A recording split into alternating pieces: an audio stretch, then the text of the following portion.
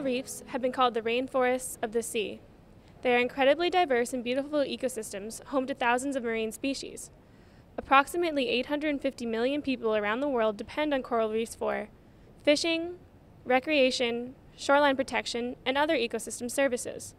Coral reefs are incredibly important to humans and the economy, but climate change in the form of warming water temperatures and ocean acidification threatens the survival of coral reefs and the animals that depend on them. As the ocean becomes more acidic, corals are threatened because they cannot keep up with the changes in their environment.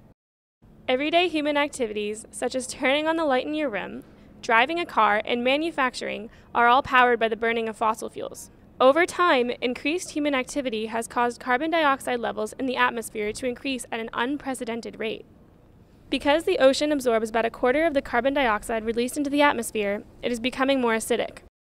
Under normal conditions, corals, crabs, clams, and other animals build their calcium carbonate skeletons and shells using carbonate ions. Higher levels of carbon dioxide combine with seawater to create bicarbonate, making the ocean more acidic. With increased bicarbonate in the ocean, corals, crabs, clams, and other animals struggle to create and maintain their calcium carbonate shells and skeletons. Ocean acidification threatens many important species that live in the oceans.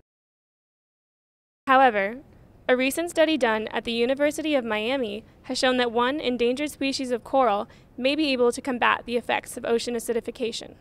We chose to do this study because Acropora cervicornis, also known as a staghorn coral, has been estimated to be decimated by up to 98% in the Florida Reef Tract. And that's a very sobering statistic, which means that only about 2% of the population is what it was since about the 1970s. So we chose to use this species, the staghorn coral, in order to understand how it's going to respond to climate change, and that will improve our understanding of how we can better conservation efforts. So global warming or temperature increase is detrimental to corals because corals live in a partnership or a symbiosis with algae. And these algae have a very narrow temperature tolerance. And so when the temperature of the ocean increases, the algae become very stressed.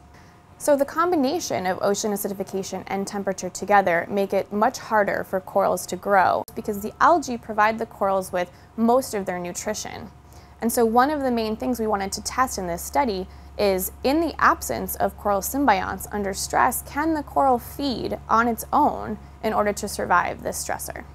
So one of the most surprising things that we found in this study is that these corals can actually eat a lot of zooplankton, and we didn't know that they were capable of that because some corals are capable of more feeding than others. And so not only was the staghorn capable of feeding on zooplankton, but they also used that zooplankton to increase their lipid stores or energy reserves. And this is kind of analogous to if we as humans were starving, our bodies would rely on our fat reserves first in order to help us survive. It's kind of the same idea. Under climate change stress, the coral needs to increase its lipid reserves in order to keep growing under stress. The findings of this study have important implications for coral restoration efforts. Because climate change will cross park boundaries, marine protected areas by themselves aren't going to protect corals from climate change and ocean acidification. So we're going to have to take additional and more proactive measures. And one of those that we're really excited about these days are coral restoration efforts, where we actually have nurseries where we grow up corals that we think are going to be successful in the future and then outplant them on the reef. The idea is that those colonies will grow up to the point that they'll be able to reproduce. And if we can get corals to reproduce, each coral releases millions of gametes, eggs and sperm into the water, so potentially could completely repopulate a reef if those baby corals are successful.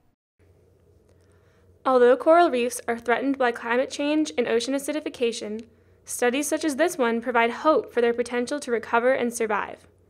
If you would like to learn more about coral nurseries and how humans are working to protect coral reefs, please visit rescueareef.com. Those interested in reading this paper can find it at www.rasmus.miami.edu.